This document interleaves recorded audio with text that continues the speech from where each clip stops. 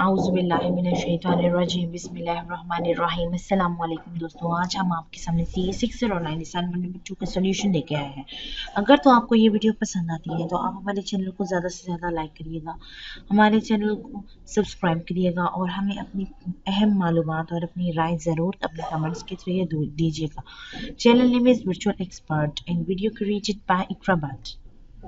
आपको इस क्वेश्चन में जो मेन इंपॉर्टेंट नोट दिया गया है वो ये है कि आपने ये फाइल ओनली एक डॉग फाइल में आपने सबमिट करवानी है, ठीक है। अदर फॉर्मेट यानी कोई भी और एक्सटेंशन हो तो आपकी सॉल्यूशन चाहे ठीक होगा लेकिन आपको 0 मार्क्स दिए जाएंगे। ऑब्जेक्टिव आपका ये है इस असाइनमेंट को देने का।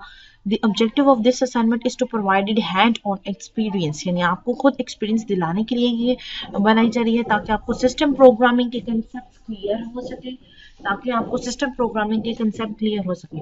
Understanding to BIOS parameter block and drive parameter block, ताकि आपको अंडरस्टैंडिंग हो सके बायोस पैरामीटर ब्लॉक में और ड्राइव पैरामीटर ब्लॉक में।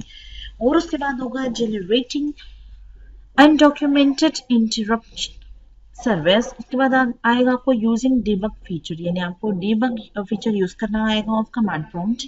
Executing assembly instruction in debug mode of command prompt. Taking memory dump, how to read and extract information from memory dump.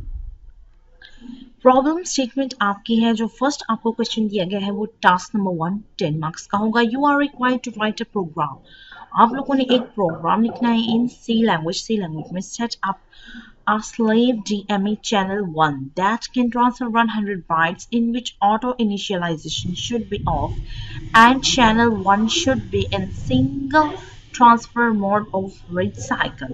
तो इसका solution आपके पास है ये ISR प्रोटोटाइप। इस तरह तमाम आप लोग अपनी जो फाइल बनाएंगे उसमें आपने एज इट इज कोड लिखना है, ठीक है। आप लोगों ने तमाम अपनी फाइल खुद जनरेट करनी है ताकि आप लोगों को 0 मार्क्स ना दिए जाए। ये ना हो कि आपकी फाइल डॉक में ही हो लेकिन पॉइंट इज दिस कि आप लोग कॉपी पेस्ट कर दें, वो भी एक इशू होता है और आप लोगों ने कॉपी पेस्ट नहीं करनी। प्रोटोटाइप देखिए, इनका इस असाइनमेंट का पर्पस ही आप लोगों को समझाना था कि आप लोगों ने अपनी असाइनमेंट को किस तरह करना है और आपको ये डीबग सॉफ्टवेयर इंटरप्ट इस तरह आपको सारा पता चले कि आप लोग कैसे यूज करें। अब यहाँ देखिए, यहाँ क्लियर इंटरप्ट रिक्वेस्ट है, ठीक है। ISR इम्प्लीमेंटेशन हो रही है पहले, फिर उसके बाद आता है क्लियर इंटरप्ट रिक्वेस्ट हो रही है।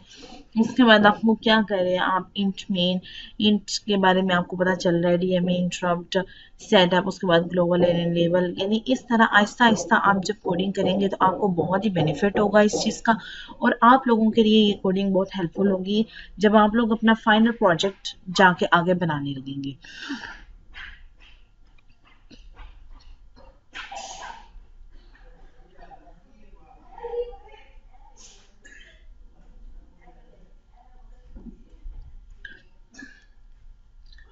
The trigger goes low, increment on sys L CLK और उसके बाद आ जाएगा num प्लस प्लस, उसके बाद आ जाएगा while नंबर ट्रिगर टाइप, उसके बाद आ जाएगा वेट फॉर न्यू ट्रिगर, उसके बाद आ जाएगा trigger new transaction trigger,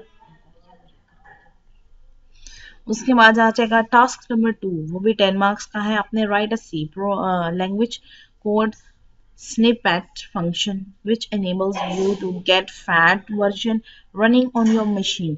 Note, you are not required to write a complete program। इसमें आप लोगों ने complete program नहीं लिखना जब आपने उसके functions बताने हैं। तो यहाँ पे fat is आंसर इसका है, this is for fat 12 code. Fat 12 का आप लोगों ने थोड़ा कोड बताना है।